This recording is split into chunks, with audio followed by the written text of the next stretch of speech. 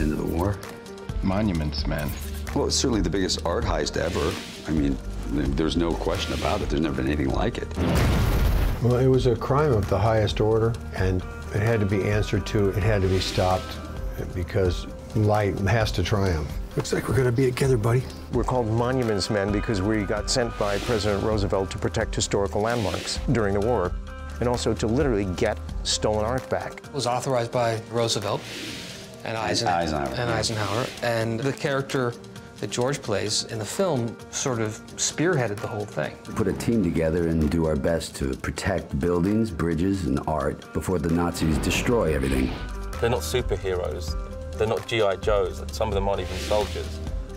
They're just people that are bright and intelligent who share this passion. George said basically every officer and every soldier that we meet on the road are all fit young men, and we're just this bunch of fat old guys who don't know how to hold a gun. So you want to go into a war zone with some architects and artists and tell our boys what they can and cannot blow up. That's right. What they were men that were far beyond the age that they were going to be drafted into the war, and were given this adventure because they actually had this belief that culture can be destroyed. You destroy an entire generation of people's culture.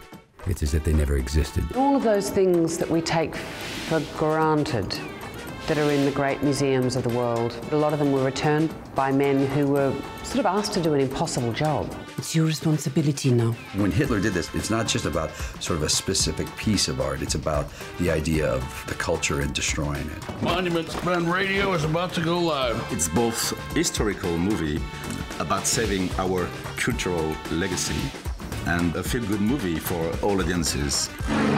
The ensemble's just off the charts. I said early on to George, I'm just going to smell the roses because this is as good as it gets. Frank, we gotta go! George's take on the tone of it is essential to the accessibility of the story, because I think you could easily make this story very sort of leaden and serious. But his take on it is that it's the Guns of Navarone, it's this band of brothers who've been brought together. I think you warm to these characters very quickly. I seem to have stepped on a landmine.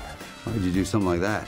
What do you got? Lieutenant here seems to have found himself on top of an unexploded mine. Why would you do that? You all been spending too much time together. I think what we're doing is honoring, in my case, my father, and some grandfathers, but our parents' generation, by doing this, by the incredible struggle that those people had for the Depression and then a war. And they did the right thing, and they did it constantly, and they did it well. And they did it for the right reason. I've never shot at anyone before. I'm moved by the quiet heroism of it. It reminds me of the people of that time who didn't speak of their heroism. It reminds me that the act itself is its own reward. You don't get a ticker tape parade. He really wanted it all. And we better get it back.